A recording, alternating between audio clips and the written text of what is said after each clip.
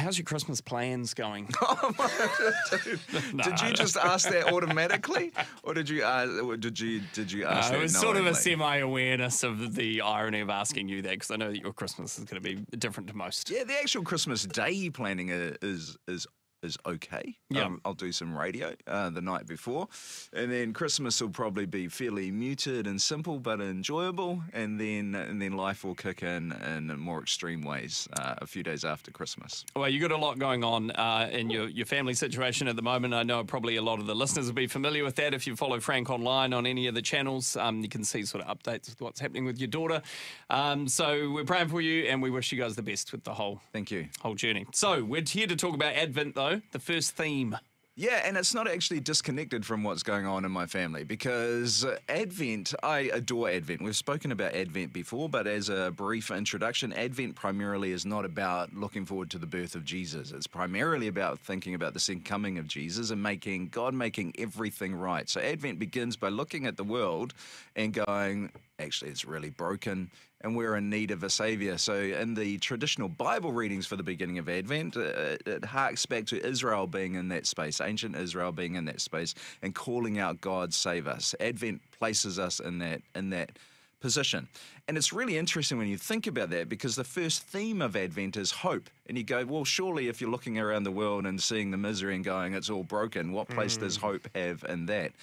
I'm reading a book at the moment by, I think it's Tish Warren Harrison. It's one of those double-barrel names. You can Google it, yeah. Yeah, it'll go either way. I think it's called Prayer in the Night, and it's all about faith. Sounds like you're loving the book. I am, but I hardly ever look at the cover.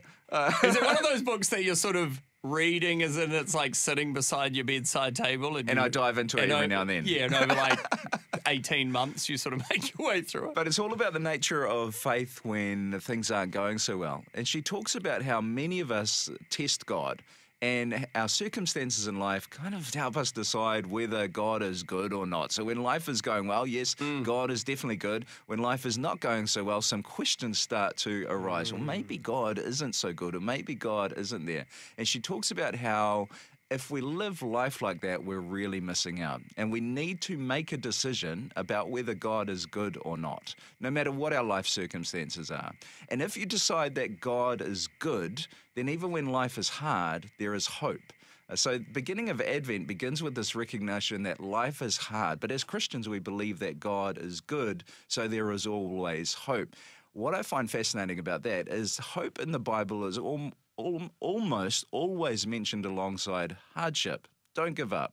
Hold on to hope. Hope in the Bible is not kind of this airy-fairy, wisty thing. It's this thing that is very gritty and very real. So you look around the world and you go, God is good. I see all this mess, but God is good, so I will live as if God is good. So in the family circumstance that I have at the moment, I find that very relevant. We talk a lot about hope, obviously, during the Christmas period. And recently at our church, Frank, we were talking about hope and first kind of disconnecting it from wishful thinking. Yes. Hope is, I hope for something. I'm hopeful about this. I've got to wish that it will happen. And you're talking about the nitty-gritty, the more solid hope that we have in Jesus. And once we've made that decision that God is indeed good, where's that distinction between I wish that something will happen and I'm hopeful for something will happen? Yeah, that's a really good question. I think this is where Christian faith differs from a lot of religion or a lot of talk about God. We run the danger when we talk about God of God being kind of this distant thing, and we're pontificating and philosophizing about whether God is real or not. That's not Christianity. Christianity is grounded in flesh and blood. It's grounded in a historical story. It's grounded in a man, God incarnate, who lived in a time and a place. So when we get towards the end of Advent, we move from that hope for the second coming, and that hope gets grounded in a story that has happened. That is the story of the incarnation, the birth of Jesus. We recognize that God has acted, that this isn't some wishful thinking about something that might exist out there. This is hope grounded in a story that is very, very real. You know, you said about not attaching whether God is, you know, how we often can attach whether we believe God is good or not to our circumstances, and how we have to like decide what we believe about that outside of those circumstances. Do you think it's one of those things that you almost don't really know what you believe until it actually gets tested? Because like it seems like it's easy to say, like, you know, as you mentioned, God is good when things are going well. And you're like, I can see the evidence of it. And obviously that's true. And it's so easy. And then you're like, and I believe that no matter what. But then when it comes to your own personal circumstances, when it suddenly comes home to roost, then you find out whether you really believe it or not. Yeah. Because you don't know if your beliefs are actual true beliefs until they're tested. And do they still stand up? Or do suddenly you start doubting and questioning everything?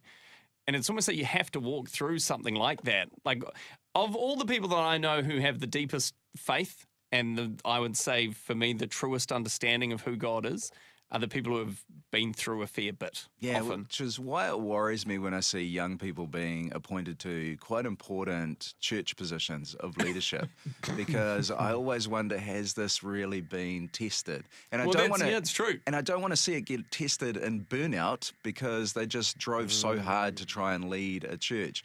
I'm all about appointing church leaders that have a limp, that have the scars of life, that have been there, done that, so they can actually relate to what people have been through. I remember one of the most flooring things and it was a really simple phone conversation, one of the most flooring phone conversations I had when I used to do talkback on this radio station many years ago, was a young lady who called up and she said she was walking away from God. And I said, well, why are you walking away from God? Because he hasn't done anything for me. That's that test. Is God good or not based on my life circumstance?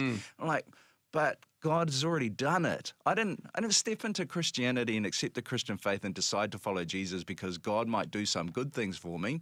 It was he already had done some amazing thing for me. He'd stepped into the world. I stepped into the Christian faith because of what Jesus has already done, not what he might do in my life. So again, it comes back to that Christmas story. Our hope is not based on whether our life is up or down. Our hope is based on Jesus and a very real life and a very real sacrifice and a very real resurrection.